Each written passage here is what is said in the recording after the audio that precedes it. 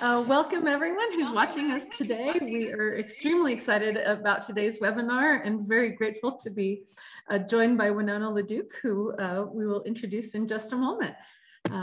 As we get started, we always open with our land acknowledgement that the Crow Canyon Archaeological Center here on our campus, where we live and reside, acknowledge the Pueblo, Ute, Paiute, Diné, and Hickory Apache people on whose traditional homelands we sit and upon which we work and reside.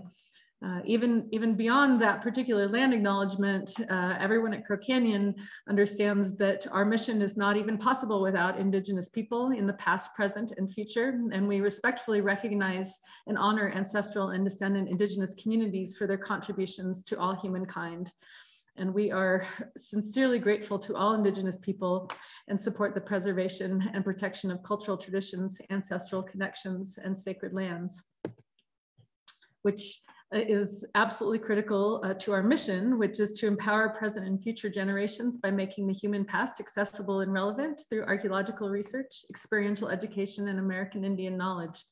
This month in particular is American Indian Heritage Month, and Becky and Taylor and the other folks that you'll be seeing today have worked hard to put some incredible scholars in front of us for these webinars, including today.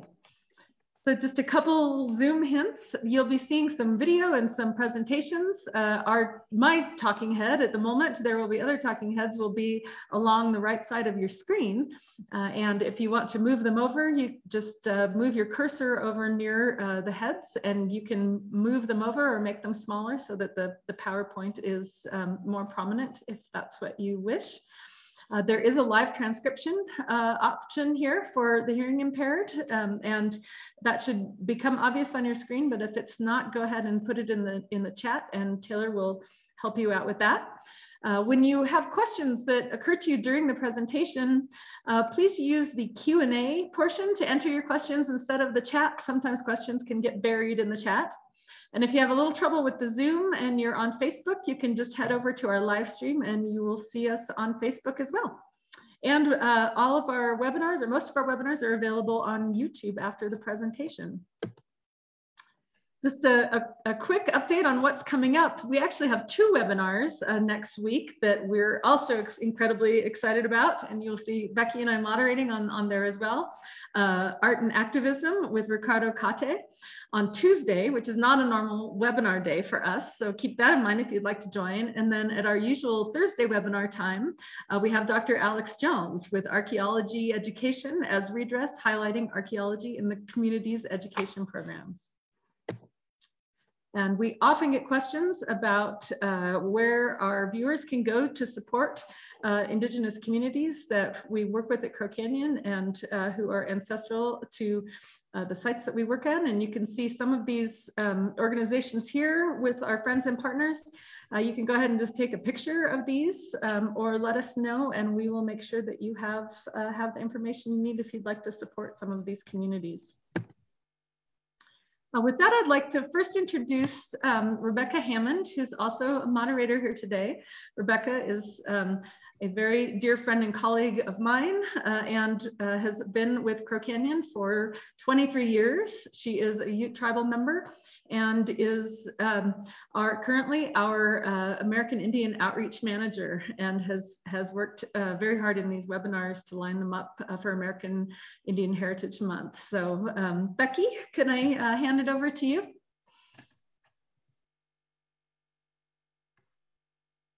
And you're up, there you go, Becky. Good evening.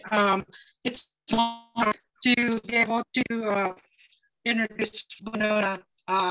You know, Winona is just an amazing and has done so much for Indigenous communities in the United States and of the world. And so I'm just going to read her bio for you and we'll go from there. Winona LaDuke is a Harvard-educated economist, environmental activist, author, hemp farmer, grandmother, and a 2-time former Green Party vice president candidate with Ralph Nader. LaDuke specializes in rural development, economic, food and energy sovereignty, environmental justice, living and working on White Earth Reservation in northern Minnesota. She leads several organizations, including Honor the Earth, co-founded with the Indigo Girls 28 years ago, Anishinaabe Agricultural Institute, Akiing, and Winona's Hemp. These organizations develop and model cultural-based sustainable development strategies utilizing renewable energy and sustainable food systems. She is also an international thought leader, lecturer in climate change, renewable energy, and environmental justice, plus an advocate for protecting indigenous plants, heritage foods from patenting and genetic engineering. At the age of 18, testified at the United Nations in Geneva against nuclear testing and uranium mining on the Navajo Reservation. Winona's written several books. The latest book that she has done, To Be a Water Protector, the rise of the Wendigo Slayers. There are those who credit her with the growing, strong and vocal collaborations between worldwide indigenous nations in an effort to repair, honor, and sustain Mother Earth.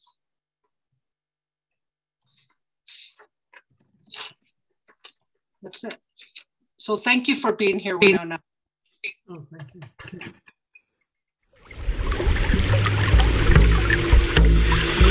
Ninga ishechike nebe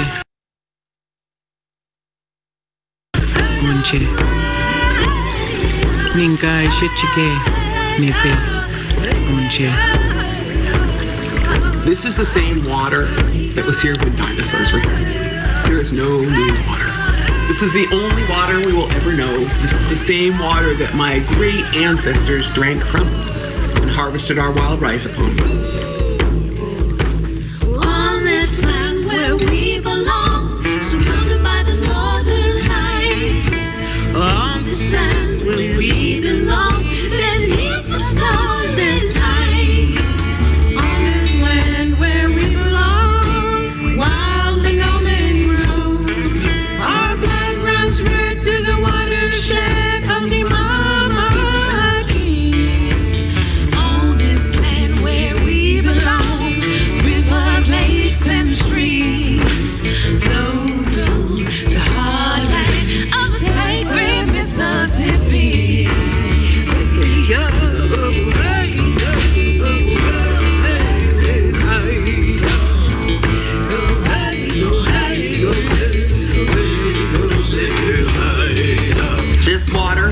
This water is sacred. Water is sacred because without water, there is no life. You cannot drink oil. On this land to which we belong, from the Canadian tar sand, 1 million barrels of oil in the day to come through these sacred lands. On this land to which we belong, with oil thicker than crude, 4,000 workers coming our way, got them pandemic pipeline blues. This moment is that moment where we face that oil. This is the moment where we face line 3 and say, no, you will not take our water. On this land to which we belong, with pipelines that corrode, when they break, it'll be too late. It'll kill this river road. On this land where we belong, don't let that pipeline through. No more drill pads on native land. No more pipeline blues. No more drill pads on public land. No more pipeline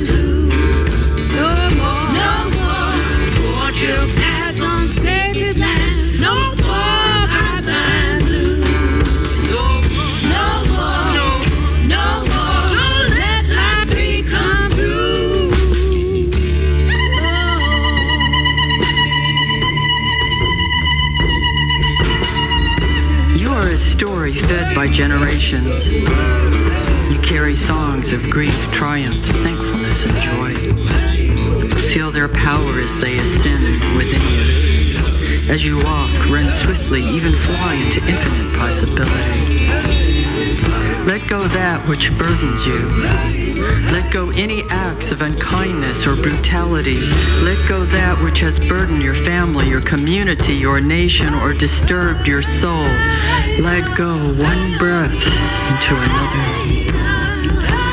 Pray thankfulness for this earth we are, for this becoming we are, for this sunlight touching skin we are, for the cooling waters we are. Listen now as earth sheds her skin. Listen as the generations move one against the other to make power. We are bringing in a new story. We will be accompanied by ancient and new songs, and we'll celebrate together. Nipe, kisake iku, kimi kwachawenemiku, kishawenemiku. Nipe, kisake iku, kimi kwachawenemiku, kishawenemiku.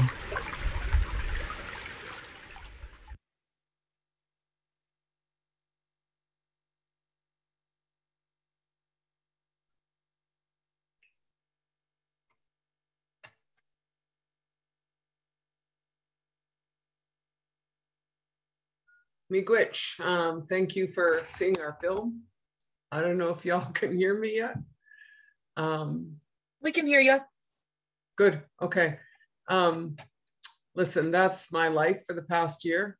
I've spent 7 years of my life, 8 years of my life fighting Enbridge, the single largest pipeline company in the world that just put a pipe through northern Minnesota, despite all of our efforts.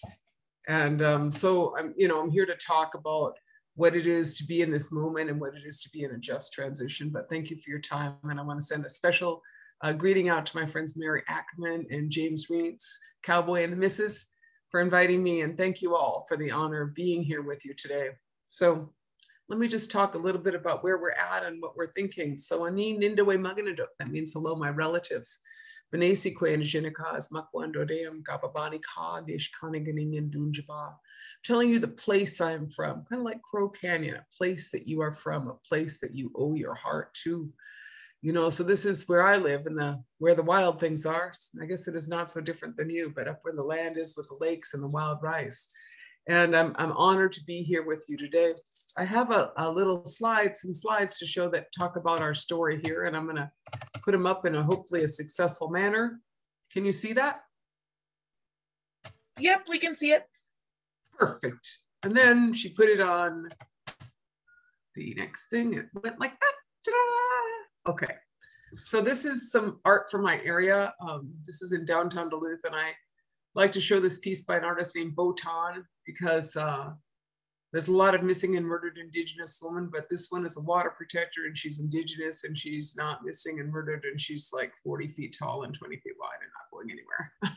This is the story of when people start to take back their power, which is the story of us in northern Minnesota.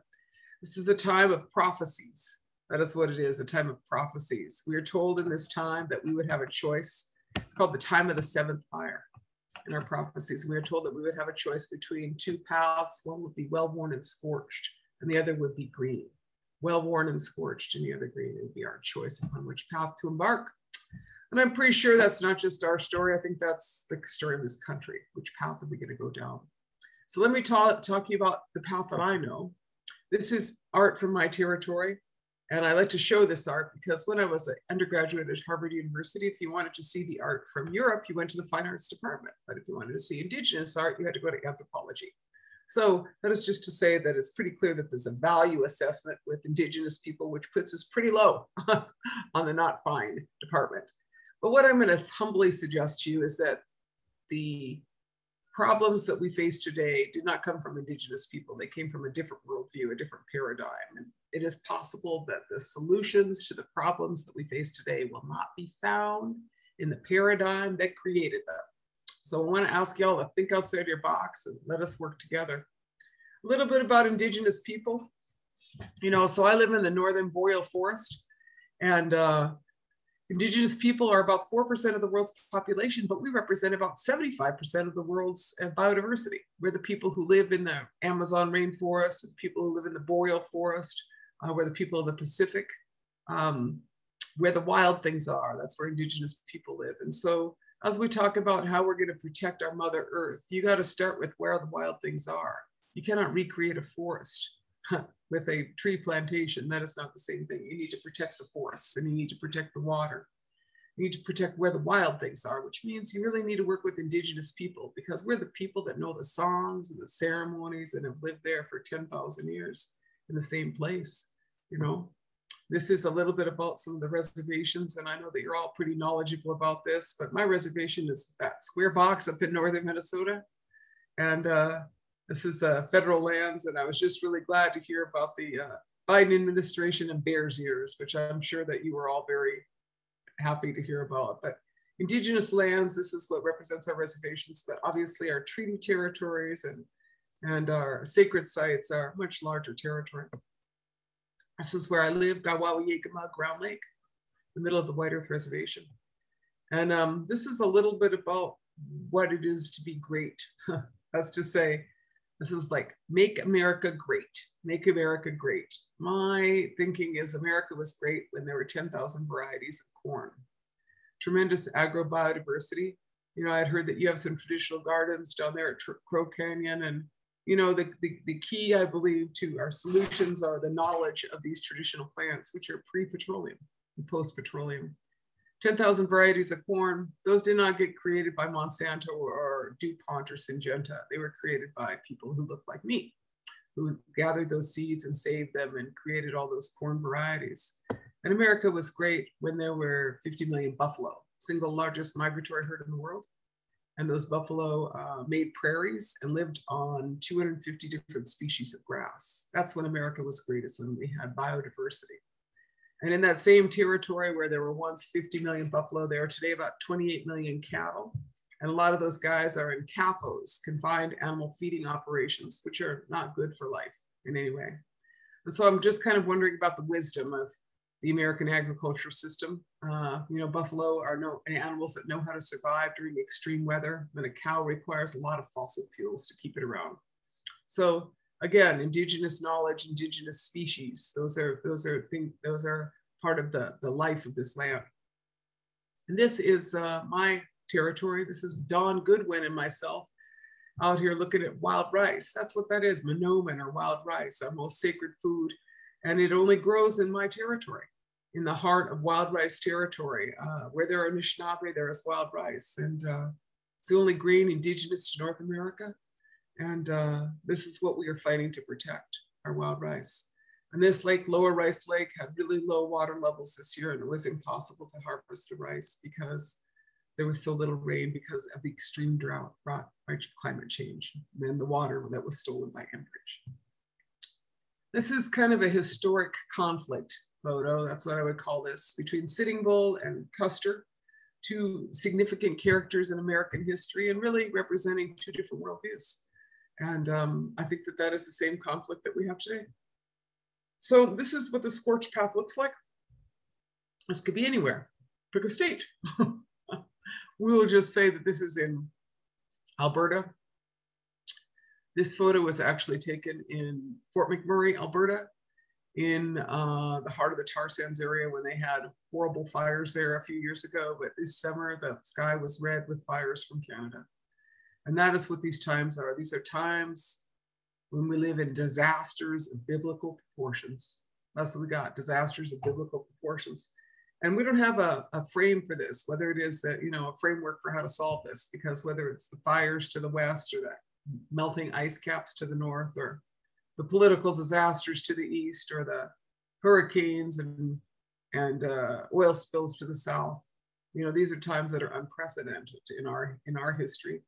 And it is also time of a pandemic, you know, so you have a multiple set of crises. You have the crises of climate change, and then you have the pandemic in which we all live. And now we zoom around the world, including myself.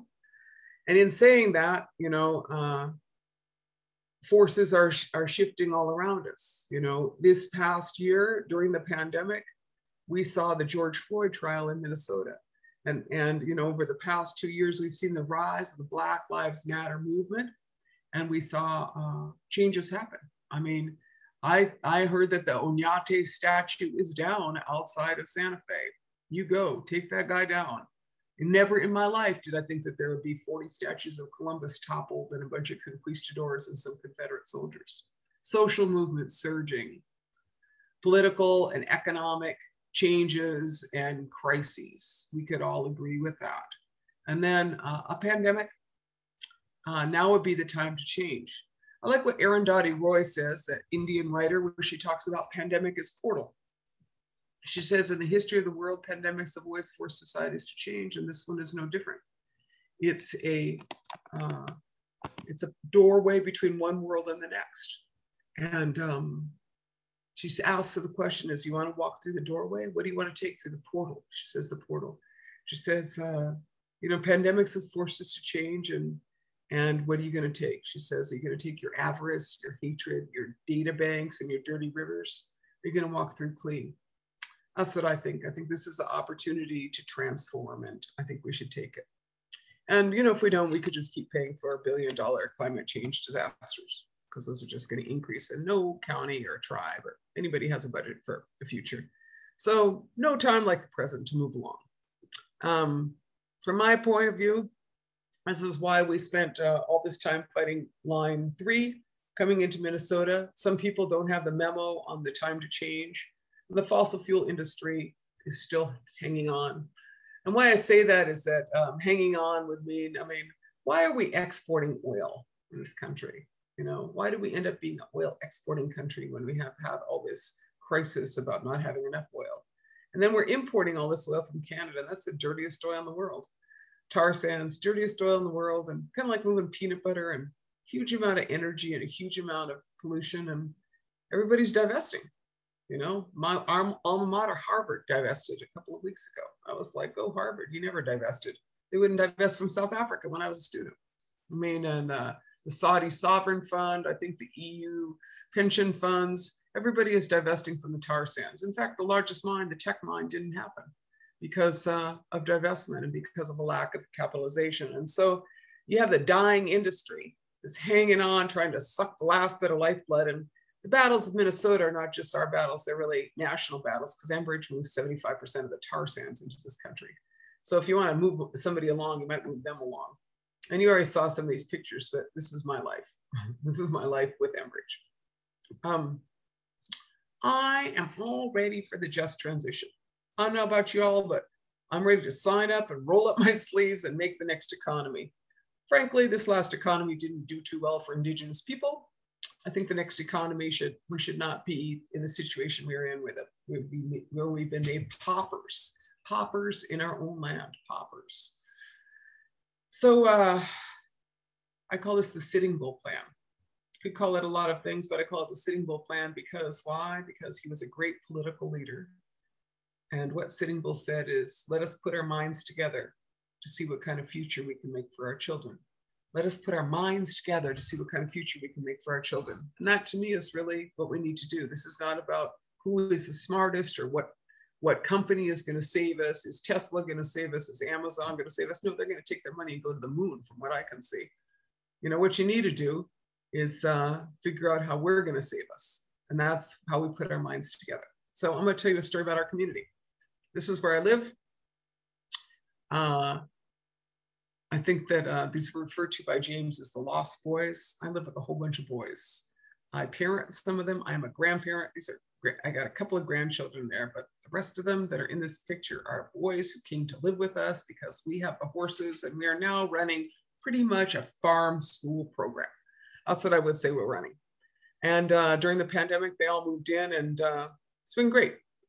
And schools are still closed down, half of them up here. So I'm like, I don't know, we're hanging in. But what we've been doing is farming. And this is the women's team farming. We are practicing and interested in post-petroleum and reduced petroleum agriculture. And so here you see some of our hardworking women that are working in our beautiful field that is a field that has been devastated by industrial agriculture, but we are putting all kinds of fish guts and all kinds of manure on this field and bringing life into it. And then we are planting with horses. This is Kara. She's a horsewoman, and she's got a couple of ponies and corn seeder. And there we go. She's off to plant a field, and we had really successful crops this year from Kara's excellent work with the horses. Now, let's talk about this, because what you grow is also matters. So these are potatoes. I grow 17 varieties of potatoes with my partner, Don Wadle. He's the big potato man, but I'm actually the bigger potato woman this year. And I specialize in purple potatoes, which were grown by my ancestors for thousands of years. But these are some cool looking potatoes. And you know what's interesting is that the climate change science guys are here studying these potatoes in particular at the Potato Museum in Cusco. That's where these are from. And the thing is that it's saying climate change adaptation in potatoes, because some plants are better in different situations. And so there's tremendous biodiversity. This is what I know, is that if you know, the Irish potato famine should have taught us this, is, you know, let me know how a single variety is going to work out for you. This year, some of my potatoes suffered from blight, the others did not. You know, and what I know is that in the driest year, my potatoes were still good without irrigation. And I also grow this squash. This is called Gete Okosaman. And this squash squash is really, the thing is that most of the varieties we grow are much higher in antioxidants and amino acids and all kinds of minerals and vitamins than conventional varieties, like twice the protein and half the calories across the board. Now, why is that? So my theory is that, you know, we all grew cool vegetables. We had our heritage varieties, but in the industrialization of the food system, they wanted food that could travel well, 1,400 miles or so, arrive all at the same time, pack well, and somehow they lost the nutritional value out of it. And they also added a lot of fossil fuels to it in the meantime, but these guys are pre-petroleum and post-petroleum. So I got these first squash seeds about 13, 14 years ago, and I grew the squash out, and I was told when I was given the seeds to it that the seeds had come from an archaeological dig. You guys will like this down there, Crow Canyon, an archaeological dig where a clay ball was found, and inside of that clay ball was these seeds, and these seeds grew this squash. And they carbon dated it like 800 years old. So I was like, that's the most amazing story I ever heard. And I started growing the squash, and I was super nervous, but it grew well. And then I started talking about the squash, and people are like, what's the story of the squash and what's its name? And so then this one guy, a scholar who works with us sometimes, he was like, oh, you're wrong with the story, Winona. The story is really, it's a Miami squash, and it's 1,000 years old. I said, okay, it is good. You know, I'm glad you tracked that down. But my point here is that this squash is an old squash. And so I was asked about when it was named, and I was asked a few times, and I said, you know, I'm gonna call this squash, I'm gonna name this squash. And I decided to name it because white guys name stuff all the time. So I'm gonna name this squash. And I named this squash Gete Okosaman, which means something like really cool old squash in Ojibwe. That's what I did, I named it. And so I know that this has arrived because the squash is now being featured in the Baker Seed catalog as Gete Okosaman with that story. But the thing about a squash is that it's really about possibility, because inside that squash, one time I had some students measure it, but they had 1,600 seeds. And what does that tell you? That tells you that that's an optimistic plant, and it is really expecting that it's going to have a bunch of children. And it also keeps really well, a squash does. It doesn't need to be frozen or processed, it keeps. And so that is why I love the squash, because the squash really exemplifies the possibilities of low carbon food systems and nutritional food. And in the time of the pandemic, more people than ever they had about a 40% increase in home gardening because we couldn't go anywhere and our food systems had collapsed.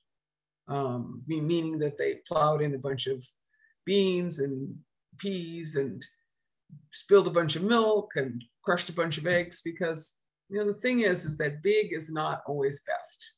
Size matters, and you don't want a big food system. What you want is a local food system, because you have a much better chance in a time of climate change to have more local foods. So grow some food and then don't waste so much. So let's say that the average meal travels 1,400 miles from farmer to table. That works well unless you've got a problem with your food system. Let's say a shrimp travels from deveined in Scotland, no, raised in Scotland, deveined in China, and sold at a Walmart near you. That's a long ways for a shrimp to travel. Kind of like the Fiji water. How far should water travel? So we need to not waste food, and we need to relocalize our food system in a time of climate change. And you need to grow cool food, in my assessment. And then you need to grow hemp. Now, not everybody's going to grow hemp, but hemp is what I'm interested in. And I'm interested in fiber hemp. I've been growing for 7 years. I have a state of Minnesota permit and a federal hemp permit. And my work is in rebuilding the hemp fiber economy. So this here is hemp. And this is hemp in my field. I got a son in there and a partner. And I got 2 sons, a partner, a nephew, and someone I work with, Ronnie. And this is what our hemp looks like, which looks a lot like bamboo or something. Can't get high on my crop. You know, you could smoke the whole field and you still wouldn't be high, you'd have a headache. But this is what you make the fiber economy out of, or make the materials economy out of. And that's why hemp is so significant. This is what you can do with it. Hemp versus trees, you know, so it bioaccumulates. You breathe 4 times more carbon dioxide. It's a carbon sink. Stronger, more durable. You can make paper out of it. You can make a new economy out of this. And in terms of fabric, that's what I'm interested in. The word canvas comes from cannabis. The word canvas comes from cannabis. I had no idea about that until I started growing hemp. And look at this. We're all cool because we're wearing cotton. Well, cotton uses 1/4 of the world's pesticides and is 4% of the world's crops. So why don't you do something like hemp and rebuild a hemp economy? Now, it's been illegal in this country since the passage of the Marijuana Prohibition Act, but it is now legal. But literally, they burned the book on it. So we're trying to figure out how to make it again. And what's significant about it is that Minnesota used to have 11 hemp mills. Did y'all hear me? Minnesota had 11 hemp mills. And so what if I just want them back? Now this here, you see this here? This is my hemp. This is my hemp fiber. And the thing is that this is about 25% or 30% of the plant is this fiber. But the rest of the hemp that is not this fiber is what you're going to use for making hempcrete. Or now I'm working on insulation because that's pretty amazing as an opportunity for the North Country to also do insulation. So and that is 70% of the plant is in the bast, or is in the hurd, which is in the middle of the plant, as opposed to the bast fiber. So I refer to hemp as the new green revolution because it can replace everything in fossil fuels, and it can certainly replace a lot of concrete, which if concrete was a country, it'd be like the 3rd largest source of CO2 emissions in the world, concrete. So what if we just move it along? This is what I call the new green revolution. This is my 60s photo, which was taken a couple years ago in my hemp field, but hemp is the new green revolution, and that's what we're doing. And I think that's what we can call it fairly, because Minnesota was the home of Norman Borlaug at the University of Minnesota. And Norman Borlaug at the University of Minnesota created what was called the Green Revolution, which brought us all of the GMOs and industrialized and fossil fuel agriculture. He came out of Minnesota. So I feel like the new green revolution should come out of Minnesota, and that's going to be hemp, and it's going to come from the north. And then I want to talk a little bit about energy systems. So here on White Earth, we build solar thermal panels. This is us putting many years ago a solar thermal panel up on the south side wall of a house in my housing project. And it can save about 20% of your heating bill. Y'all could do it down there too, because Minnesota, cold as heck, but sunny as heck in the winter, just cold as heck. And so turns out that, I think a lot of you probably know this, but solar energy is more effective during the cold. I don't really understand what it is, but something about the cold, it's like more direct and it's more efficient. And this is our manufacturing facility, and doesn't even have my full crowd in it, but this is where we make solar thermal panels, and we sell them regionally and nationally. And Eighth Fire Solar, and we do this right here on the reservation. And our opportunity is really a lot of other folks' opportunities of solar thermal efficiency. You know, we waste a lot of energy though. So that's foundationally like, why would you try to build a renewable energy system when we're wasting about 60% of the energy today between point of origin and point of consumption? You'd want to get efficient and you would want to get local. And you want to get this. This is an electric train. Now, why is this so interesting? It's called solutionary rail. I've been working with these guys for a few years. Just a revolutionary idea. Their idea is to run the trains on direct power of renewables. Now, why are we talking about this? Because they're talking about an infrastructure plan, but jeepers, the infrastructure of this country would be far more efficient if it was on rail. Now, why do I say that? Oh, because if you think about it, first of all, it's a choice between rubber on the road or metal on metal. A train is about 50% more efficient than other kind of transport. Then add to the question of electric versus combustion. Now, it turns out that a combustion engine is, let me just say this to you real slow. A combustion engine is 16% efficient. And a electric engine is 60% efficient. So 16 versus 60. So what kind of society continues on with a 16% efficient engine system when you could be 60% efficient? I'm going for 16. So you want electric trains, and you could go everywhere on them, and a lot of them can go right through Indian territory because they were built through our territories.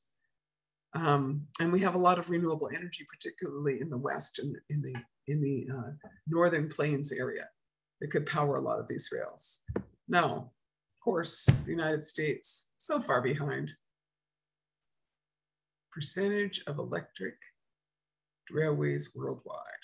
Like, why couldn't we be Italy? Or Russia?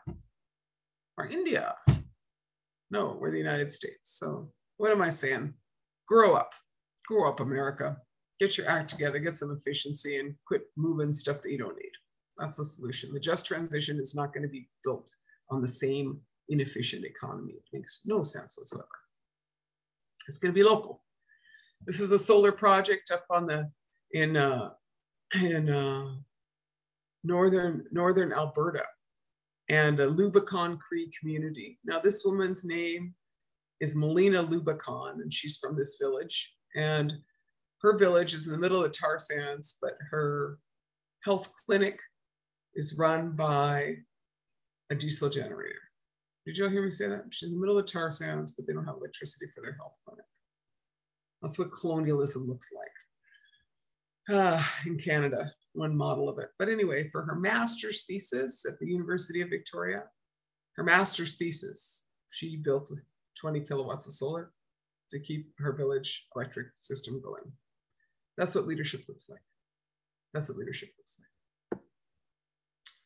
And this is solar project at Navajo, the Kayenta Solar Project, 26 megawatts. I believe this project is. And this is my village, putting up some solar panels, and that's my cousin Terry's artwork mural on the side of a house. We've done a lot of work to try to make our little housing project better. And it's still a housing project, but it's beautiful. I was inspired by Balmy Alley, I think it's the mission. I was inspired by the mission. So the just transition, the next economy, the Sitting Bull plan, the eighth fire, that's what we call it. You want to relocalize. What is this here? This is wind turbines coming into the port of Duluth, all from Europe. Why is this a problem? Because if you had that much energy to produce and that much potential, why would you import it all from overseas? This, this wind turbines are coming in. Duluth is the most inland port. And then they are going out to Nebraska. So I would like to see us rebuild manufacturing in this country and make things that we need here. That's what I think. I think we could rebuild the textile economy. My grandmother was a garment worker and was a union garment worker. I think we could build a textile economy with dignity, and I think we could rebuild a manufacturing economy that made sense. Not just be people who buy stuff. People who buy stuff that we make here would be better. I want to say pray hard. There's a lot of evil out there in the world, but in the midst of that, you know, believe in your water. I'm a water protector. This is a document put together by Dr. Emoto out of Japan, and he studied all of the water crystals and he documented them. And what you can see here is, I didn't know that crystals all have different identities, but that's what he found. And he found that polluted water doesn't look happy and clean water looks better. But he also found that praying with your water, it can look better too. So keep your faith, keep your prayers, and let's make some laws that make sense. This is Evo Morales, the former president of Bolivia, until Elon Musk had a successful lithium coup. We will call it that. But Evo is back, first indigenous president of a country. And in that, one of the first laws that he passed was the rights of Mother Earth. And he put that into the Bolivian constitution, the rights of Mother Earth. And for our tribe, the White Earth Anishinaabe, we have ingrained the rights of Minoman, or wild rice, in our constitution, in our tribal regulatory authority. And as such, Minoman, or wild rice, filed suit against the state of Minnesota for the mismanagement of all of the water of our people and the Enbridge contracts. And wild rice sued the state of Minnesota, and that was referred to federal court. This is my future generation, my retirement plan. I don't know about y'all, but my 401k probably is not going to be worth very much. But what I'm going to do is invest in a generation of young women and men to make a better future. That's my retirement plan right there. And here's my organization, Honor the Earth. You know, happy to share this story with you. And I'm also just happy to be with you today. And happy to answer some questions as you like. Miigwech. Thank you so much, Winona, for the incredible presentation. I think we're all taking it in.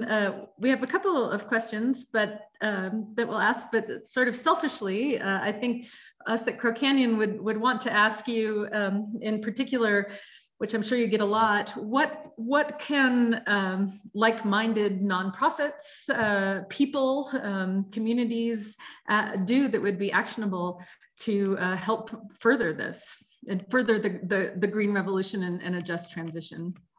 Well, first, you know, one of the reasons I like talking to folks like you is you're like me.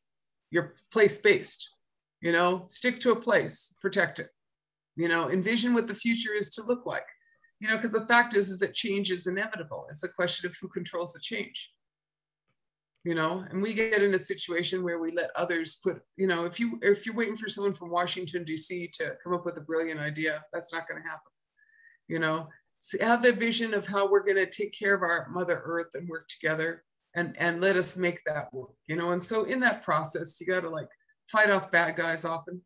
You know, I spent a whole life fighting off bad guys, and every day I'm amazed at the latest bad ideas that can appear. I was like, how did you come up with that bad idea? Oh, that's such a bad idea. And so we fight them. And, you know, I mean, the Enbridge success in line 3 is not us. They didn't get a win for any of us. You don't get a tiara for putting in a $9 billion pipeline. No one gets a tiara for putting in a $9 billion pipeline at the end of the fossil fuels era and climate change. That's crazy stuff. But I know a lot of people that, and a lot of times I've seen a lot of projects just die because people fought them, you know, because they're super capital intensive. So fight the bad guys off and make something more beautiful, you know. And we got to save something for the, you know, we got to save the wild places. That's what we got to do, you know. And that's, I know that's a lot of the work that you all are doing. Fantastic. What should we tell the people who we interact with on an individual level, kind of the same sense of fighting the bad guys and working locally, or any other thoughts or recommendations? Yeah, I mean, I think that's it. I mean, let us put our minds together to see what kind of future you can make for our children. I mean, I really think that that is also, what would I say? You know, I would say that it's, everybody has some gifts, you know? I mean, sometimes it takes a while to figure out their gifts, you know, and, you know, but today I went and planted a bunch of Jerusalem artichokes because they're perennial. Oh, you'll like this, Jim and Mary will like this. So the Enbridge Corporation, who you've heard that I don't like, they bought the land on two sides of my organization, blocking us off. They bought 160 acres around us. I was like, no, 120 acres. I was like, what are you doing? Why'd you buy the land around us? You know, they were conducting surveillance, making sure we didn't like, you know, have a lot of water protectors there. And, you know, and then they were like, well, we would like to be your friends. I was like, you're not my friend, you're a predator. So we're buying the land back. I just got the money in hand today to buy the land back from them. And you know what I did today? Planted Jerusalem artichokes all over a section of that land. Let's have a perennial crop. I'm gonna plant some hemp there too. No pipelines, give me some hemp and Jerusalem artichokes, you know? Do something cool to make everything better. I say just stick to that one too. That'd be great, you know? I love that. I know that our staff and partners will love the do something cool to make things better. And we are happy that we have some platforms like our Pueblo Farming Project and a lot of our folks. We do have some land here with some experimental gardens on it. And I think as we decide where to put our priorities going forward, yeah, I mean, you guys can grow things differently than I, but you know, what's your growing season there? I mean, you know, I got like a June till end of September. This year I had a very generous fall. I mean, I just had a few frosts in October, right? Is that about your season too? Yeah, I mean, it's short, right? We're up here on the Colorado Plateau, and that's part of some of the research and experimental work that we're doing is how did ancestral Pueblo communities work with the short growing season that we have here, some variable numbers of frost-free days, and so that's actually one of the research questions that we're working on, and then some of the experimental gardening has to do with trying it out as well. Right. I mean, I grow Mandan corn from North Dakota. I swear it's like 70, 80 days, really. And perfect crop. And the GMO and all those guys this year, worst drought in the history of Minnesota since the Dust Bowl. And you know what? Their crops failed. I was like, go heritage varieties. Go team, they're smart seeds.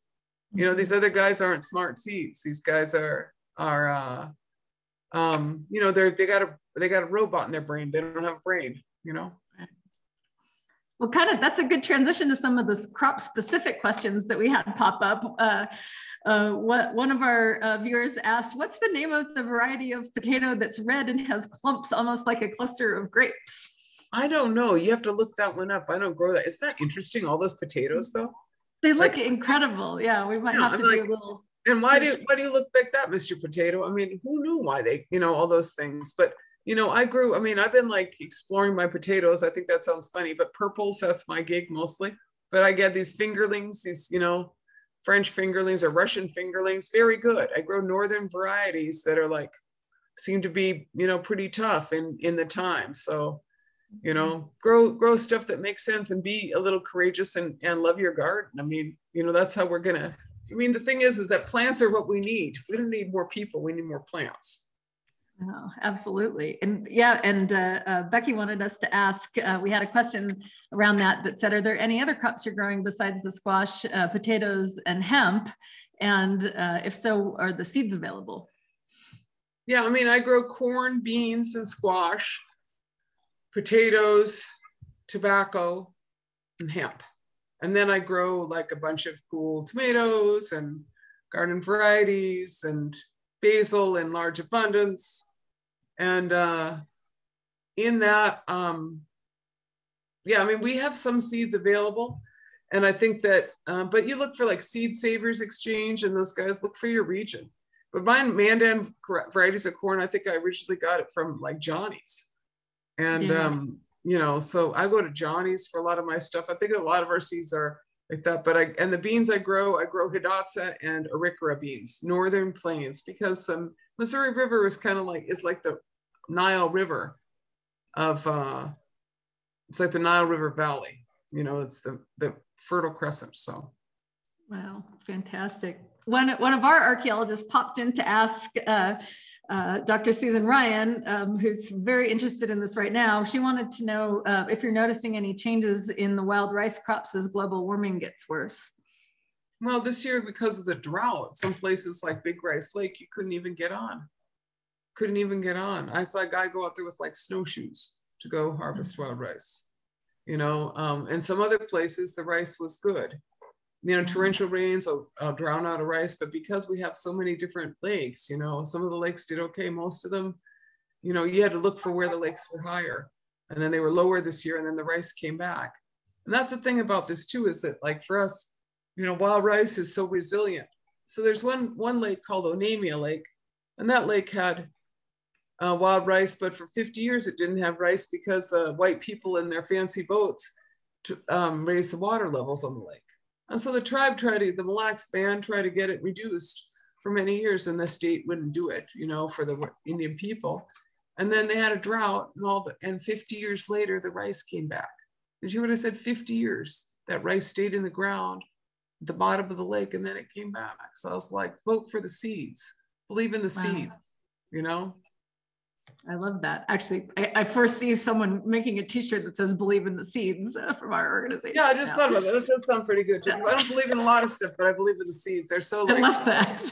Well, you know, have you ever seen that saying, which is they buried us. They forgot that we were seeds, right? Right. Believe in the seeds. Mm-hmm. Love it.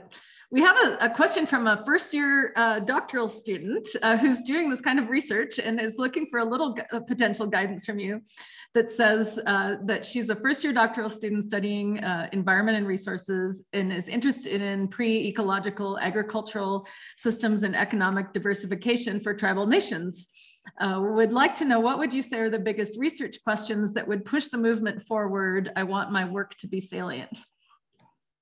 Well, it's such an interesting topic. I mean, what do you need to rebuild a food system? That's really the question, you know, and you know, I think that these questions that I ask are, where's the energy going to come from?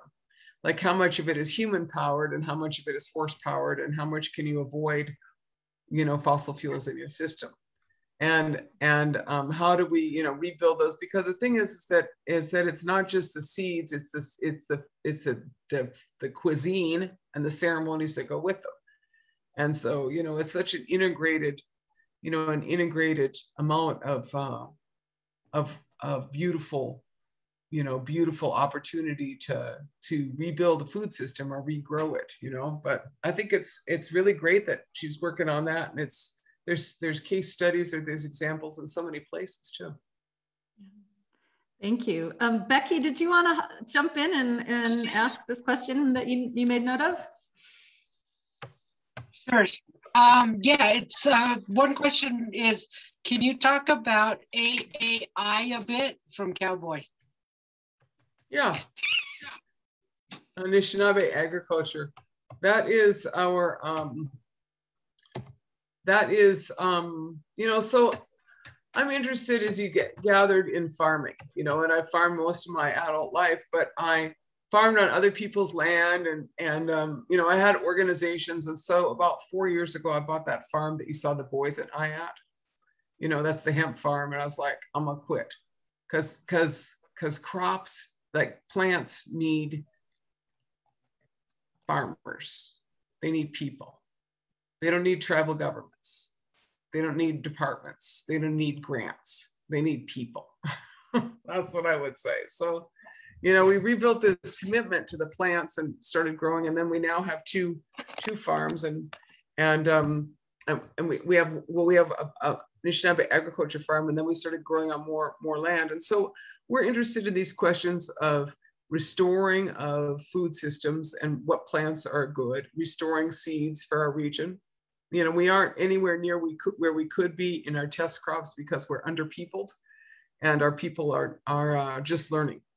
And then second, we're interested in like how to do things with traditional fertilizers. So we got a lot of horse manure, and people say you can't grow things with horse manure. And to that I say horse shit. I will tell you that I have all kind of giant cool vegetables that grow with horse manure. And I'm just like laugh when people say you cannot. The squash loves it.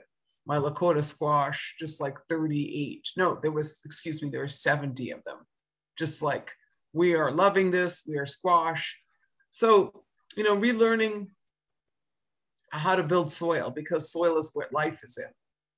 And that's not just my challenge, that's everybody's challenge. But then, you know, so our work is in that, and then more, our work has become kind of a farm education project.